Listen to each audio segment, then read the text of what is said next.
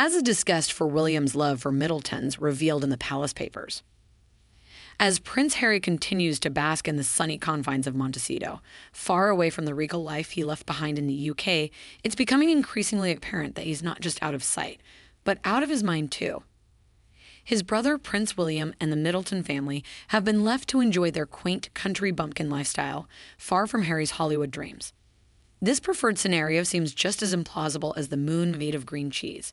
Harry has let go of his roots, and it's quite a spectacle. It's nothing short of a royal mockery, the way the Duke of Sussex has shunned the stoic and robust life of his family in favor of showbiz glitz and glamour. Our beloved Prince William, on the other hand, has embraced the simple country life with his wife, Kate Middleton, and her family. He tramps the grounds of Amer Hall, the red-brick Georgian mansion, blending seamlessly with his turnip-topped Norfolk farmer friends. A fitting image indeed. Yet, his younger brother, Harry, appears to have forgotten his roots. His disdain for this bougie family unit and the Middletons' Bucklebury world, as reported in Tina Brown's revealing book, is evident. He seems unimpressed with William's appreciation of their in-laws' country lifestyle, which, according to him, bored him to tears. Our eyes rolled in disbelief when we learned that Harry felt displaced by his brother's closeness with his in-laws. Isn't this, after all, the very essence of marriage, to embrace your partner's family and adapt to their lifestyle? It's regrettable that Harry, in his quest for individuality, has lost sight of these basic familial principles.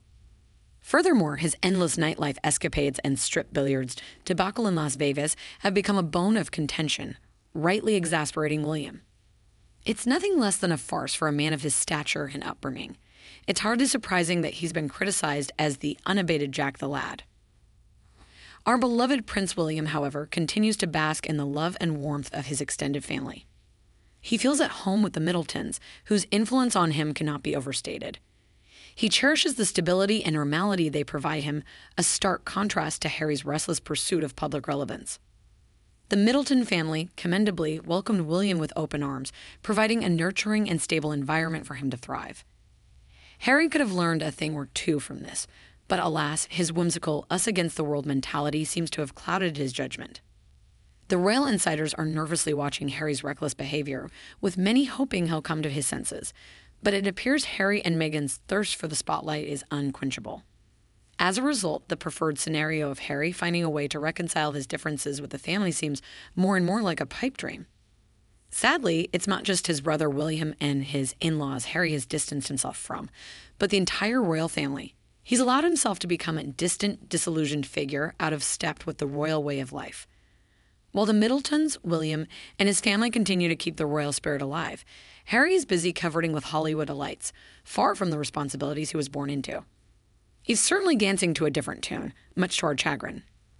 In the end, it's Harry who seems to have lost his way in this royal fiasco. As the saying goes, you can take the man out of the country, but you can't take the country out of the man. Sadly, in Harry's case, it appears that both have been expelled with a vengeance.